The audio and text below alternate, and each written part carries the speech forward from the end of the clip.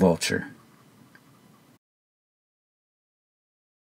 I had walked since dawn and lay down to rest on a bare hillside above the ocean.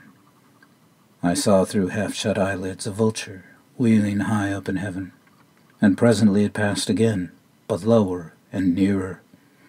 Its orbit narrowing, I understood then that I was under inspection.